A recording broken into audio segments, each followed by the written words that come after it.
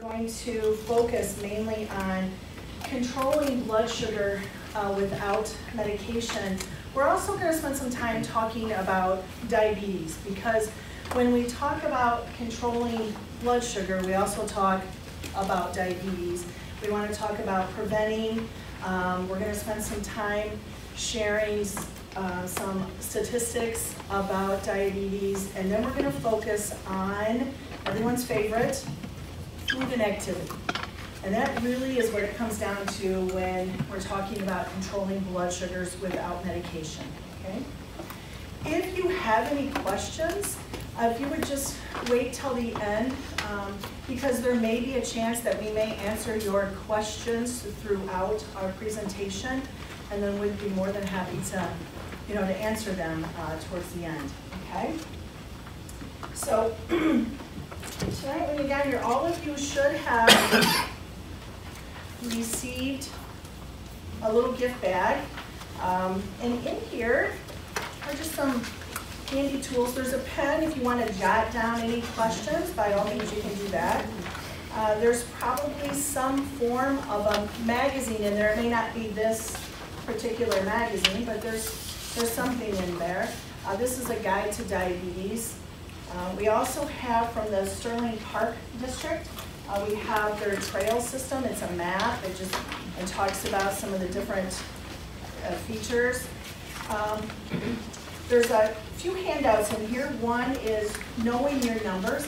And we're going to talk about this a little bit tonight as far as hemoglobin A1C and what this means. Building a balanced meal.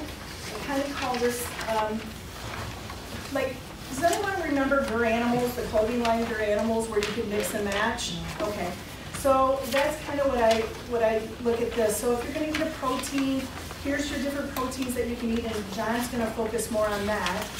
Carbohydrates, those kind of things. So this is a very, very handy tool, very handy.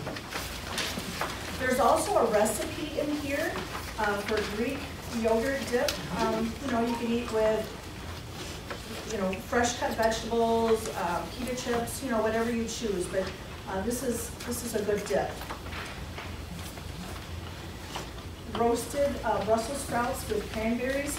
I see the noses already. Okay. So, you know what, I will agree. Boiled or steamed Brussels sprouts, not my favorite, but roasted Brussels sprouts with a little balsamic vinegar, or I think the cranberries, they taste completely different. All right, I see a head shaker already. So anyway, some good recipes in here. Mini pumpkin tarts, and we also wanted you folks to have a copy of the 2020 cholesterol and glucose screenings. So the schedule is listed here, locations. I want to point out appointments are required, okay? So if this is something that you're going to participate in, make sure that you call and make an appointment. And here's also the blood pressure and blood sugar screenings. And this is a handout here. It's called Where in the World Can I Walk? This is something that we use at the Diabetes Center. It has several locations listed in the communities, addresses, contact information, and the distance on the hours that are available. Some of these hours may be a little skewed. Some of them may have changed hours. If you're going to go walk at one of these facilities and you're not sure as far as opening time, just give them a call, see what times are available for you. And I love this little cutting board. Eat your veggies. What more could I say? Okay, so if you did not receive one of these, Sherry, they can have some back there. Okay, good. All right. All right, everybody's brains, everybody's ready to go here. We're going to talk a little bit. All right. Okay, so tonight, these are some of the topics that we're going to be discussing, okay? Like I said, we're going to talk a little bit about what is diabetes, prevention of diabetes, the different types of diabetes. We're not going to spend a whole lot of time on these topics, but I think you have to have some of the foundation to these, to diabetes in order to kind of move forward so we can talk about controlling blood sugars, okay? How diabetes is diagnosed, and the important role that testing your blood sugar or knowing your numbers, physical activity, and you see in that big print right there, food. Look at that. And how all of these play a role in controlling blood sugars, okay? So let's spend some time first. Let's talk about what is diabetes. Well, diabetes is a disease, it's a chronic disease, and it's where the pancreas,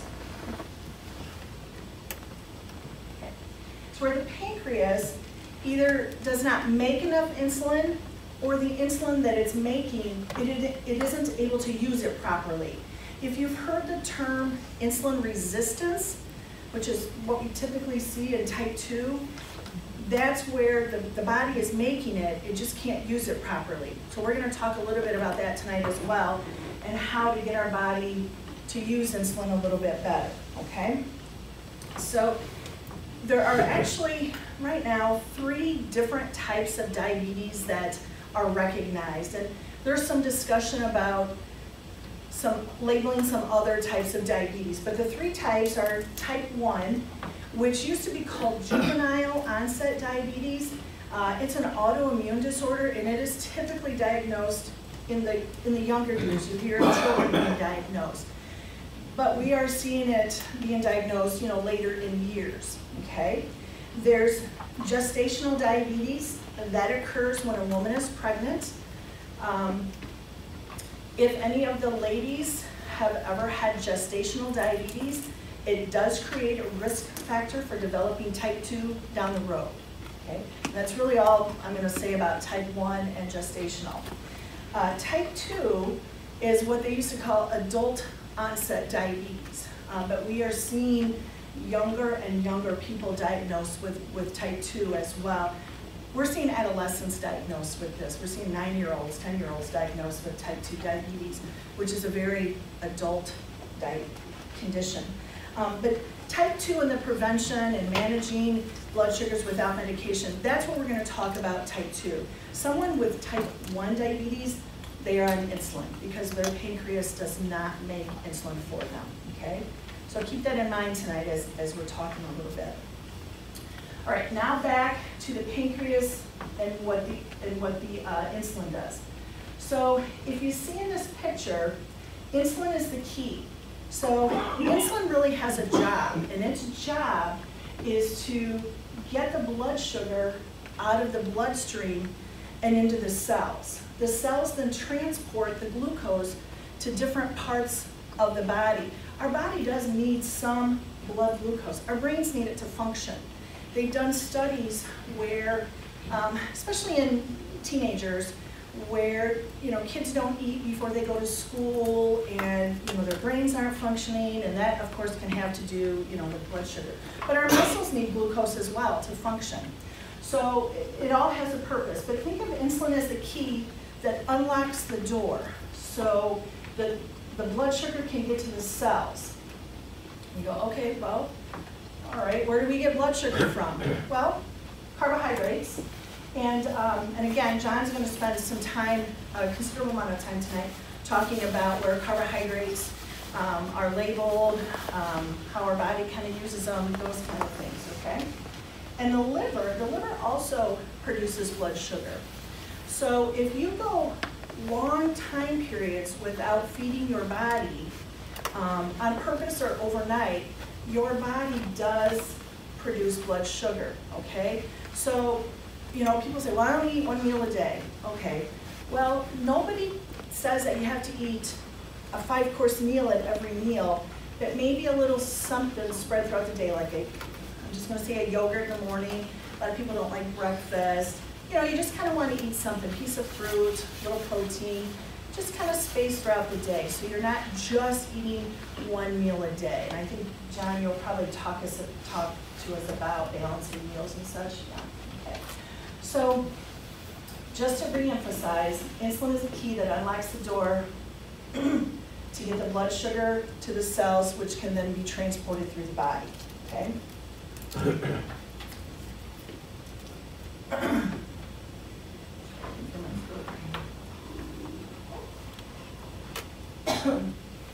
Okay.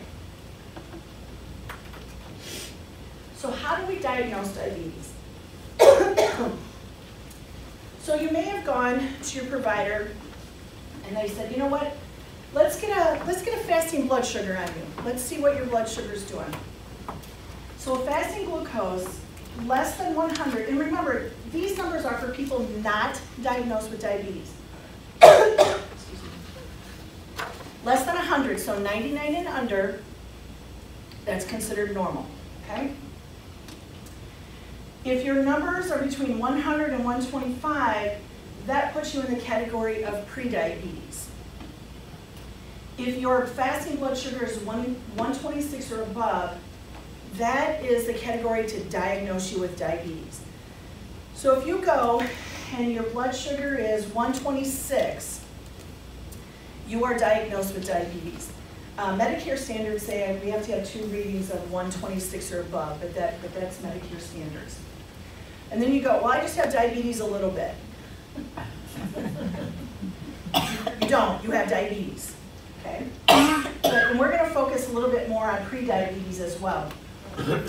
If you go to, let's say you have lab work done and your blood sugar is 103, that's categorized as pre-diabetes. 100% of the research out there, if you fall in that pre-diabetes category, now is the time to really start making some lifestyle changes, okay? Lifestyle changes are very important at this stage. If you don't make any changes now, there's no ifs, ands, or buts about it, you will trend into type 2 diabetes. That is 100%, excuse me, down the road, 5 or 10 years. That also, let's come down here to the hemoglobin A1C. Hemoglobin A1C is basically a 90-day average of your blood sugars. So the average lifespan of a red blood cell is about 90 to 120 days. Sugar is sticky. When it gets inside your blood, it gets thick and it sticks to your red blood cells. So what they're looking at is the weight or the heaviness on your red blood cells, and they're measuring.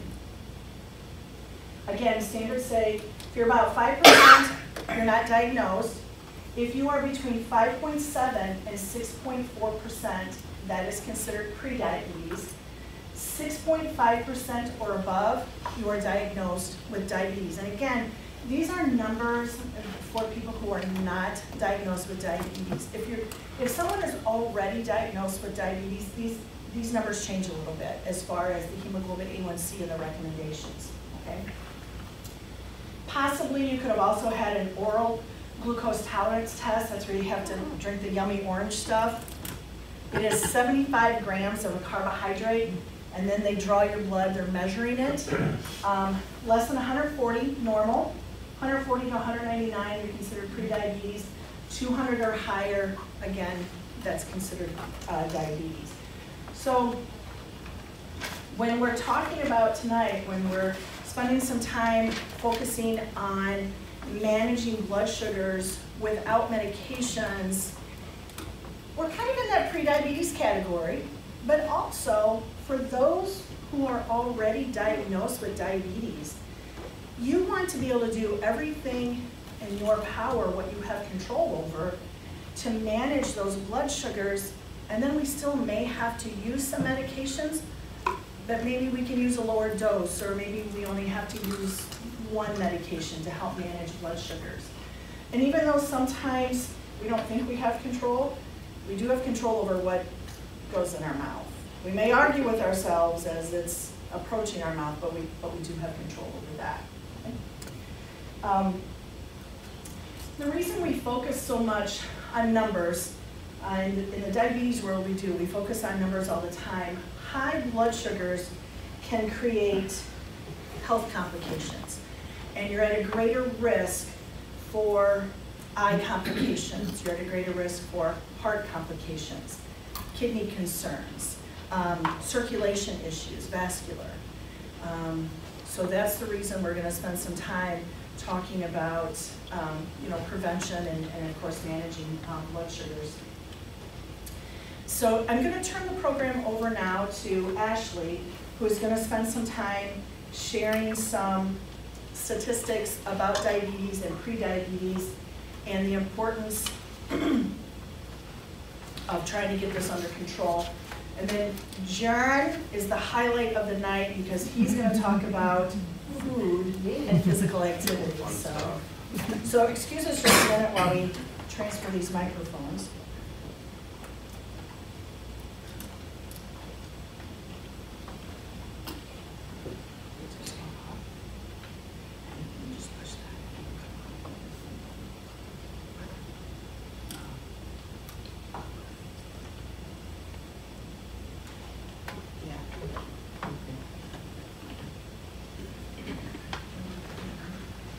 Remember, so high blood sugars, thick,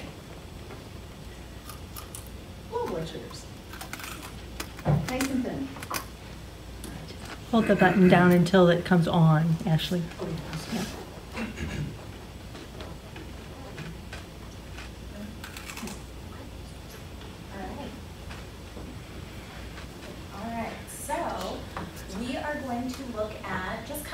Trends in diabetes diagnosis over the years.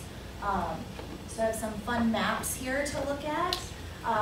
This is just the trend in diabetes diagnosis in America over the past 20 years. So as you're looking up here in the corner at 1995, you can see that the majority of the country is lighter shades of yellow, a little bit of yellow. The lighter the shade, the less people have been diagnosed with diabetes. So as you move forward in time, here in the year 2000, you can see pretty much the whole country has darkened a little bit, and then into 2005 to 2010 to 2015. So you can see that very dark red or kind of burgundy color. That means that over 9% of that state's population has been diagnosed with diabetes. So just within the past 10 years, I guess in 2005, there's been some states that we're starting to see that significant increase in diagnosis, and just moving forward, you can see the darker and darker it's getting. So stay tuned for 2020 statistics, I guess. So here is kind of a staggering fact to think about. On the topic of people already diagnosed with diabetes, over 30 million people in the United States have diabetes. So that's about 1 in every 10 people, which is kind of crazy to think about. So if you look down here on the end, 1 in 4 of those people don't know that they have diabetes, which is also pretty crazy. So I encourage you, if you may not know where your blood sugar levels are at, or maybe one time we're told that they were a little bit high, to make sure that you're following up with your provider and getting those things checked on, so you are not one of these people that may not know that they have it. In the pre-diabetes category, there is currently just over 84 million people. That's 1 in 3 adults. 1 in 3 that have prediabetes. And in the pre-diabetes category, as Teresa was saying, it's kind of in that You know, maybe those numbers are just a little bit high, or maybe those are the times where you're thinking, well, it was just a couple of points over. 9 out of 10 people that actually have prediabetes do not know that they have it. So that's almost everybody, you know, that if you think about 20 people that all have prediabetes, only 2 people actually know that. So if you have prediabetes, or if you've been told that your blood sugar numbers are on the higher side, then, you know, some things that you can do to prevent or delay developing type 2 diabetes. You can try to lose weight through planned weight loss, which includes healthy eating and getting physical activity as you're able. As you're able to change your eating and increase your activity, you can cut your risk for getting type 2 diabetes in half, just with changes that you're able to make. And John's gonna go more into that here in just a minute. And then just below it talks about some other risk factors. You know, like we had mentioned, being overweight, being physically inactive, having a family history of diabetes, and being aged 45 or older. So some of those things we can't change. We can't change who our family is and if our parents or grandparents got diabetes. And we can't change the fact that we're all getting older every day. So if you're 45 or older, we can't change that either. But the things that we can change, what we're eating and how much activity we're getting. And so I'm going to turn that over to John, and he's going to talk a little bit more about those things.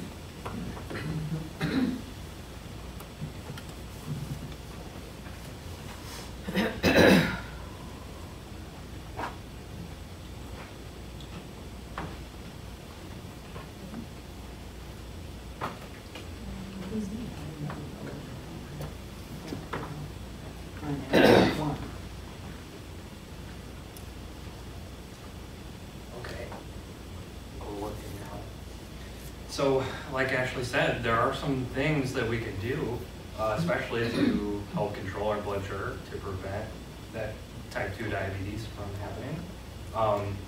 And one of the most important things is our diet and what we choose to eat. And so, our carbohydrate foods, as Teresa touched on earlier, those are our main focus, especially because those carbohydrate foods, and those include starches, sugar, and fiber, are our main types. Those carbohydrate foods all break down into simpler carbohydrates and sugars, and that's where we get a lot of our blood sugar from. Some of those food sources that are listed up here include breads, cereals, grains, beans, and pasta, fruit and fruit juices, milk, yogurt, ice cream, different dairy products, starchy vegetables like potatoes, peas, and corn, and then our sweets and desserts, of course.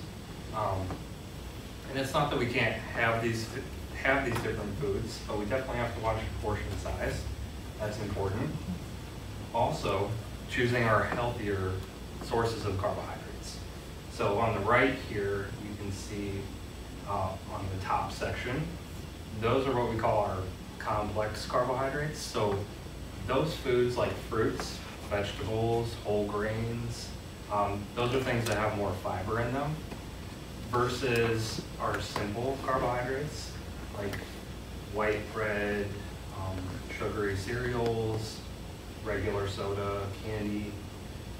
Those are things that they get digested a little bit quicker, so they can affect our blood sugar a lot quicker versus those complex carbohydrates that have more fiber.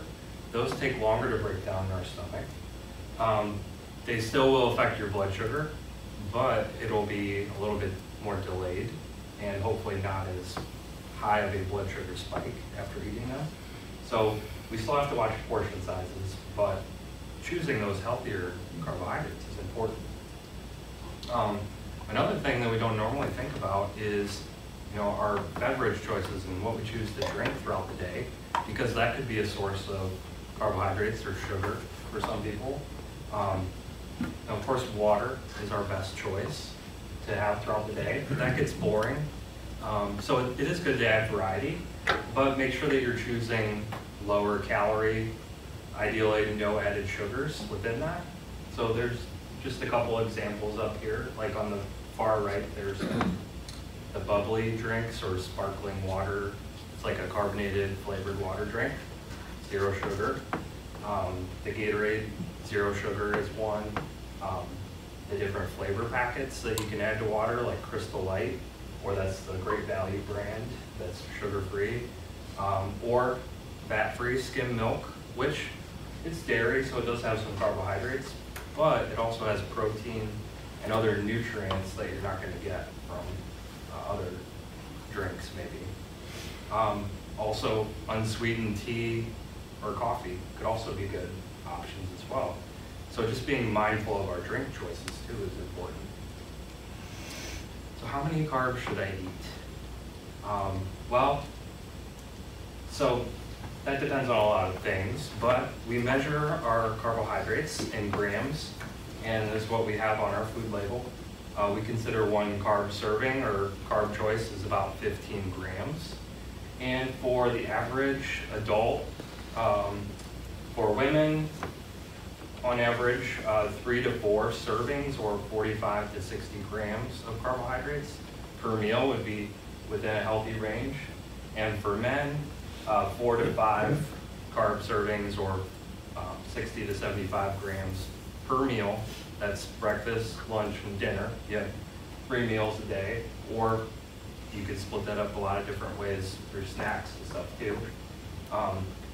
Because we know nutrition is not a one-size-fits-all answer. A lot of these, recommendations will vary depending on your age, your gender, your weight, your height, physical activity level throughout the day. So just keep that in mind. But you don't necessarily have to count carbs and keep track of every gram to still have a healthy diet. So there's what's called this diabetes portion plate, or it's called the plate method, where you fill your plate based on including a variety of different food groups, and you can see the different portion sizes that are included with each food group. So you can see right away, half your plate is those vegetables, ideally non-starchy vegetables like broccoli up there, or green beans, peppers, zucchini, carrots. And then we have our starches, grains in the top right quarter of our plate.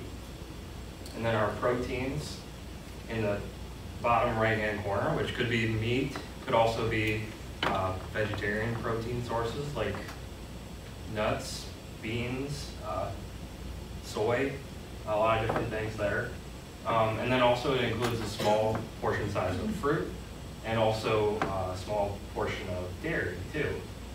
So I'm going to transition over here because I've got some different food models that I wanted to show you guys. And keep in mind too that this is based off of a 9-inch dinner plate.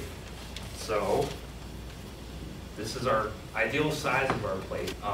But so for this food, 2/3 of a cup, and you gotta have your measuring cups to kind of visualize it. Here's 1/3 flat across the top, and in that portion of food, it tells us everything that's within our food. And there's calories up there, but we also look at, of course, our total carbohydrates and the fiber and the sugars that's included in that total amount. So keep that in mind also.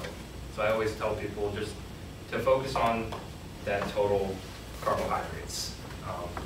Now there is where you can, if a food has more than 4 or 5 grams of fiber per serving, technically you could take half of that fiber, subtract it from the total carbohydrates, and give yourself a net carb amount that your body's really going to digest, but it just gets a little confusing. So just sticking with the total carbohydrates is good. And so you can pick up different products in the store and compare which one has more or less carbohydrates. I've got some good examples up here too that you guys can look at later on too. Now I'm going to touch on a little bit about physical activity, how that helps. So physical activity, the more active you are throughout the day, the more your muscles are going to use that sugar for energy, because remember that's our muscle, our brain, all our organs, that's our major fuel source. So if you're burning more of that fuel, it's going to help keep your blood sugars in a healthy range. Just some other benefits listed here to physical activity. Improved energy levels, improved quality of sleep. It also helps to strengthen your heart, lungs, and increases muscle tone. And it can help you to achieve and maintain a healthy weight, which we know that's a risk factor that we can modify to prevent diabetes. So a lot of different benefits. Now the key recommendations for adults are listed here at the top. So our ideal goal is 150 minutes spread throughout the week, moderate intensity aerobic activity, and I'll talk a little bit more about what that means, moderate intensity, or 75 minutes per week of vigorous aerobic activity. And I'll talk about that as well, but ideally kind of spacing that throughout the week is what's shown to be most beneficial. So if you're focusing on the 150 minutes a week, you could do 30 minutes a day, 5 days a week, or you could break that up into smaller chunks more often throughout the week and still get a lot of those benefits. Even if you're not physically active, not exercising, just spending less time sitting and focusing on more light intensity activity is helpful too. But if you're planning to start exercising, it's important also to, I think, start slow and kind of increase that intensity or how often you exercise gradually over time so you don't overdo it. Also, if you have any other specific health issues, you may need to talk with your healthcare provider too to come up with a good plan to make sure it's safe for you. So, now this is a good picture here because it kind of gives you an idea of what, when I was talking about earlier about intensity level of exercise. So there's actually it's called the rate of perceived exertion scale between 1 and 10. And so 1 is very light activity, 10 is like maximum effort. So between 2 to 3 and 4 to 6, that's the light to moderate physical activity level, that blue and green section there. So that's kind of where we want to focus on. You can see light activity is where it feels like you can maintain that for a long period of time, easy to breathe and carry on a conversation while you're doing it. When you get to the more moderate activity, your breathing might become a little more heavily breathing. Maybe you can hold a short conversation, still somewhat comfortable, but maybe becoming a little more noticeably challenging. So that's kind of the range I think that would be good to focus on. Definitely starting with more of the light activity if you're not used to exercising regularly. But if you're more well-trained, maybe that's too easy for you, you can up that a little bit gradually over time. So, I think Ashley is going to talk a little bit next about some of the differences between high and low blood sugars.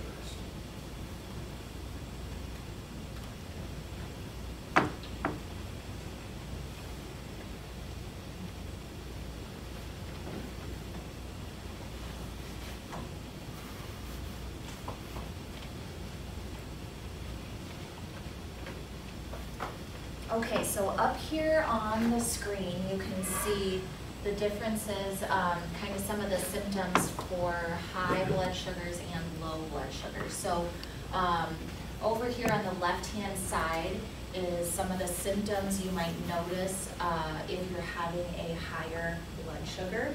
These might also be good signs and symptoms to watch for anyone who is maybe thinking that they might have some, abnormal blood sugar levels. These symptoms are indicators of prediabetes or a diagnosis of diabetes. So if, sometimes your healthcare provider might ask you, have you been really thirsty lately? Have you been urinating more frequently? Those are probably two of the most common symptoms. Sometimes people will notice some blurry vision or, irregularity in their vision.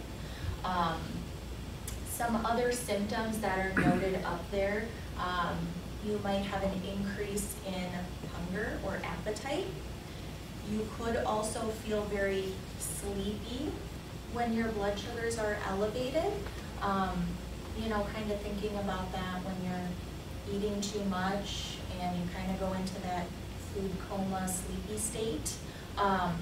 This would be kind of towards that type of feeling, that just fatigue feeling. And it could also be infections or injuries, cuts, scrapes, new infections, things that are not healing properly.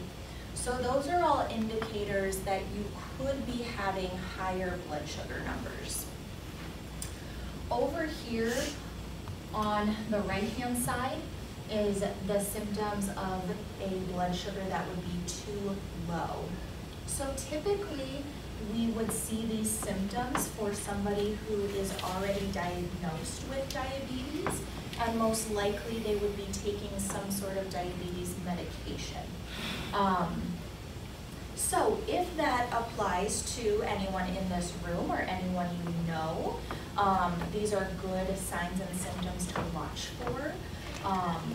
So if someone is having a blood sugar that's too low, that would be a blood sugar reading of under 70. That person may start feeling shaky or break out into a sweat without doing any extra activity to cause that sweat. They might feel dizzy, not be able to walk straight, or confused. The person may not know that they're confused, but they may, if you're talking to them, they may sound like they're not making sense to you. They could have an increased appetite, feeling hungry or a fast heartbeat, or feeling kind of nervous or anxious. So those are some of the symptoms to watch for if your blood sugar is too low. So now that we know what to watch for, then let's talk about what we can do to correct them. So again, high blood sugar over on the left side. If you notice that your numbers are too high, if you are already diagnosed with diabetes and those numbers are too high, what you can do, of course, if you're taking any type of medication for diabetes, make sure that you are taking it as prescribed.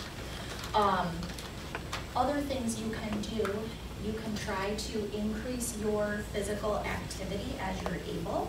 So if you were to see a high blood sugar result, you can try to go take a walk or do some other type of activity.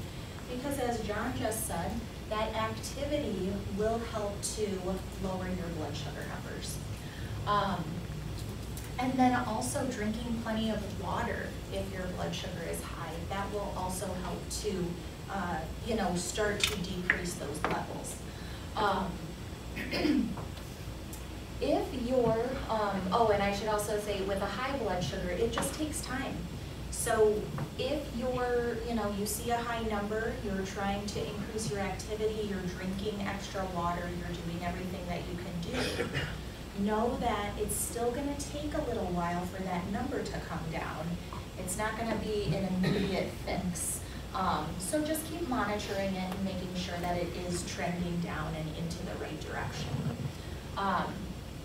Over on this side, talks about the treatment for a low blood sugar. So as we mentioned before, if you yourself or someone you know is all of a sudden shaky or sweaty, confused, if that blood sugar is under 70 or they are having those symptoms, then you should treat it as a low blood sugar. So the way to treat that, we use what we call the 15 rule, the 15-15 rule. So that would be eating or drinking 15 grams of fast-acting carbohydrate, which could be 4 ounces of regular juice, could be any flavor juice. It could be 4 ounces of regular soda, any flavor soda, as long as it's not diet. It could be, 4 glucose tablets. So as long as you're getting something that is most of its carbohydrates are coming from sugar, and you're getting about 15 grams into your system to increase that blood sugar quickly. Once you've, say drink 4 ounces of juice, we want you to wait about 15 minutes and then check it again to make sure that that number has come up to a safe range. And then, depending on the time of day and how you're feeling, you may also want to follow that up with maybe a small snack or a meal to make sure that that blood sugar is stabilized. So, just some additional resources that we have listed here. If you want to do any extra, research on your own, the American Diabetes Association is up there at the top.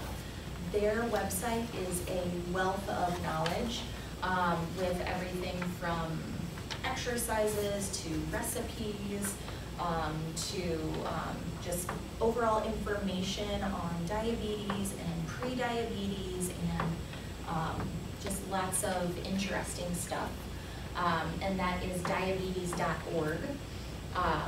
The American Heart Association is up there, and they have different ideas on exercises and along with blood pressure parameters if anyone is interested in that.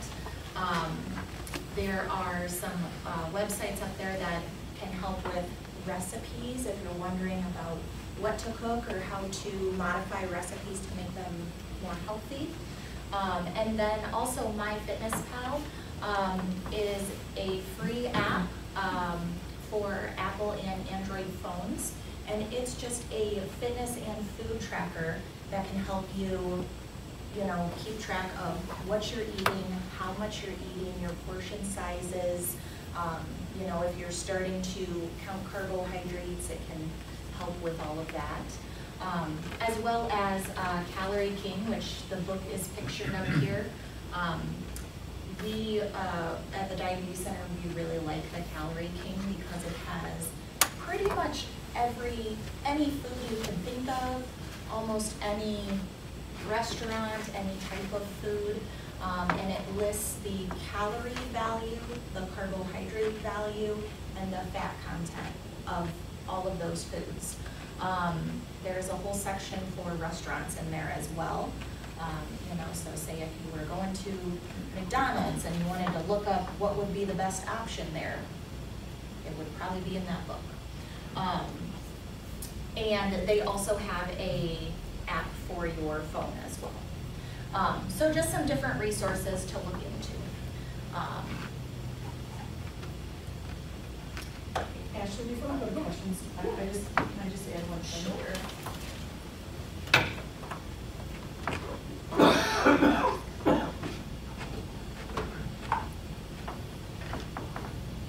So before we go to questions, I just kind of want to tie things up a little bit. So our presentation tonight the main focus was controlling blood sugars without medications, right? So if you notice, we really focused on physical activity, right?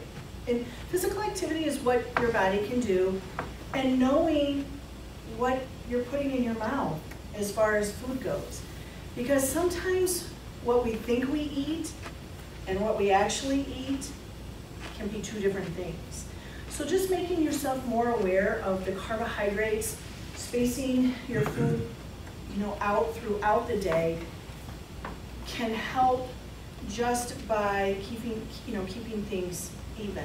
And we're not standing up here saying that you need to be a marathon runner, okay? But walking is one of the cheapest forms of activity, if your body allows you to do that. Swimming, bicycling, whatever works. So that's really the main focus when we talk about without medications. And again, just to emphasize, if someone is on medications, we still want to focus on food, meal planning, and physical activity. Okay? So we'll go to questions, and we'd be more than happy to answer. Do you want me to leave this on, or? No, I think we can hear when there's talking out here. That's good. Thanks, Teresa. And again, thank you all so much for coming tonight. We could talk about diabetes and food and all that for hours. We could talk about food for hours, yeah. Yes. Yeah, we've been doing this a while. Yeah, this is kind of our passion, so. All right, what you got? Okay. I have a question. How does salt figure in all this? Oh, great question. Well, so salt has sodium, and sodium is something that can affect our blood pressure. So if we have too much of it in our diet, it can raise our blood pressure. So watching how much of our sodium we get through the foods we eat, the salt that we add to foods, that's important, and that's always on our food label too. Ideally, how many milligrams of sodium do we need? About 2,000 milligrams a day would be good. But how does that affect diabetes? How does it affect that? Well, we want to try to manage our blood pressure with diabetes, right? Okay. And maybe Teresa could add why that's such an important thing. Okay, so if our blood pressure is elevated, then of course our kidneys can be affected, right? I'm sure you've heard this from your provider. Well, what else affects kidneys? High blood sugars over time, okay? Plus, high blood pressure creates what organ is going to be strained? The heart. If someone has diabetes, they already have a 50% greater risk factor for developing a heart disease, heart condition. So that would be my explanation why it's so important to look at blood pressure and look at all factors that kind of figure into that. Okay. You don't want to damage kidneys and strain on your heart and those kind of situations. So. Anyone else? What's a recommended blood pressure for a person with diabetes? It really doesn't change as far as if someone has diabetes or not. I want to say the American Heart Association right now recommends, 120 over I was going to say 120 over 80. But then I've heard 130 over 80 Well, is okay too, but that's why I was asking. So recommended is 120 over 80. That's the latest knowledge that's coming forward in my brain. However, maybe your provider says, I'm okay with, a 130 over, 82 or, those are recommendations. And it doesn't matter if you have diabetes, that's just heart healthy for everyone.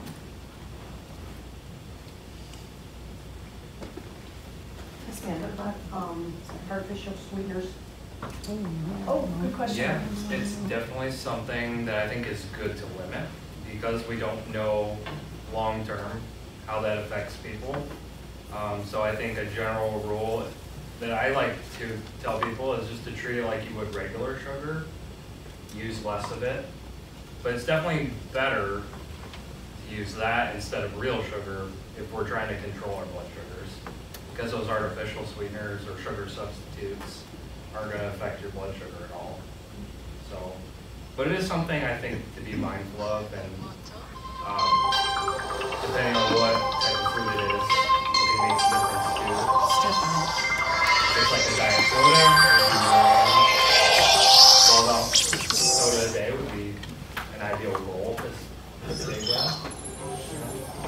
Well, that's good, so you don't have to worry about that. But, you know, just being mindful of how much you're having too. Like, versus, well, diet soda doesn't affect my blood sugar, so I can drink a 12-pack a day. That's probably not good, right? So, yeah. Or I have one glass of diet soda a day, but it's the 48-ounce glass, you know, cup from, yeah. Moderation for everything. Yes, and I mean, So, you will never hear any of us say, oh my gosh, you can never eat cookies again. Moderation, right? Instead of eating a whole pack, maybe just one cookie. Is there a better artificial sweetener that you recommend? I like Stevia. Splenda or Stevia. That's think what I those was are pretty wondering. good. Yeah. Stevia is Stevia is more plant, well, it comes from a stevia plant, and they process it somehow, but supposedly more natural. Splenda is like chlorinated sugar. They add a chlorine atom to it. Is that good? Well, it's, That don't sound good to me. your body doesn't digest it as well, so it just kind of goes through us and doesn't get absorbed as well, so, yeah. I saw a question back there.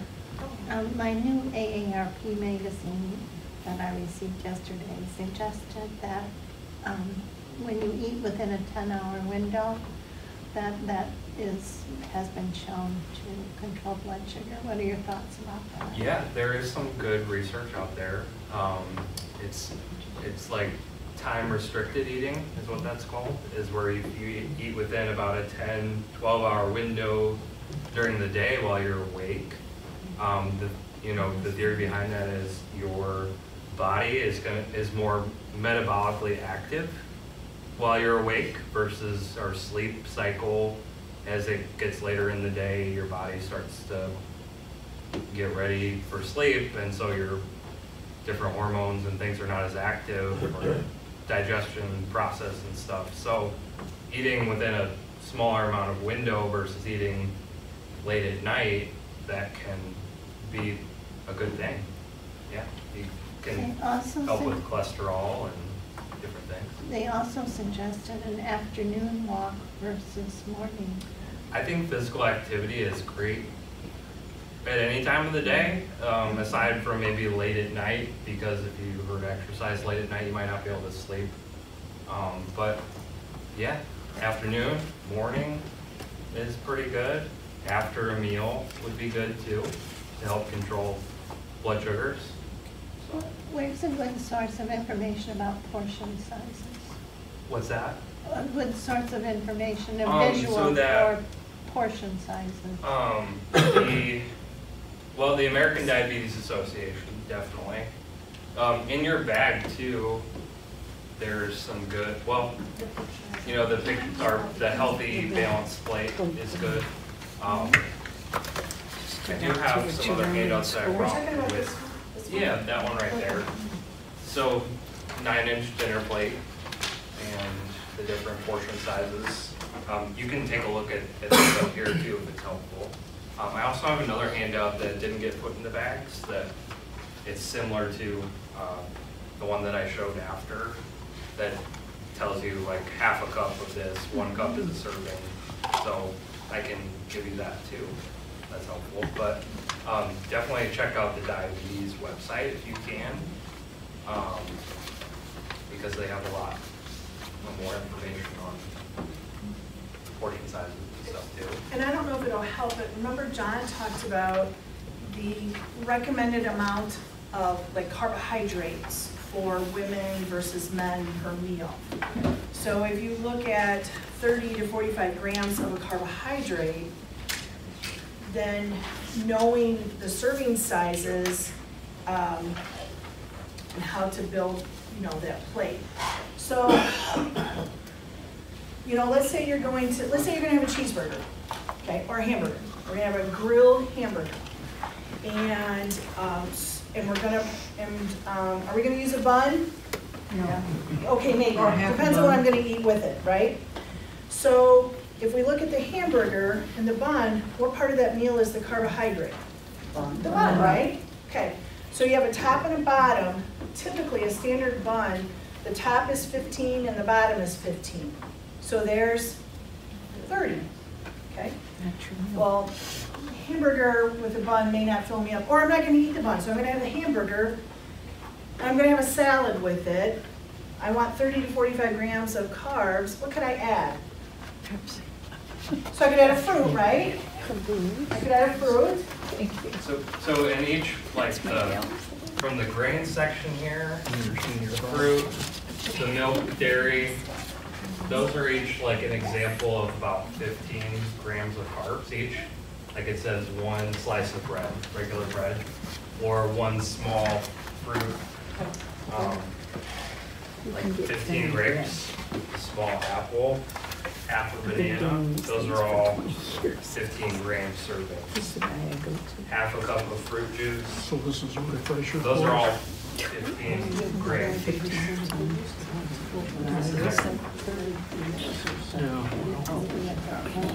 So instead of my bun, I could have But the one that's going around right now, that's kind of like what this is in handout.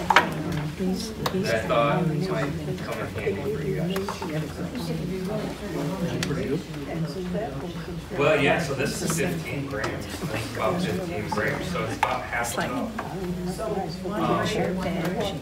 I know green grapes have slightly less carbs. Not Thank you very much. a significant amount, but a couple grams difference. So, yeah. But yeah, you do have to be careful with fruits in general. And I would say fruits, like, as you can see, like the portion size is a little bit different too. Depending on what it is. And I would say just measuring things that you already have in your cupboard or pantry, just measuring them out, counting out, 5 crackers and knowing that that's one serving, or taking your, box of cereal and saying, okay, this is 1 cup and this is 1 serving, and how much am I actually eating every morning? Am I eating 1 cup, or am I eating maybe 1.5 or 2 cups, or some of those foods are kind of tricky compared to what the label says is a serving size from what we're actually eating as what we think our serving is.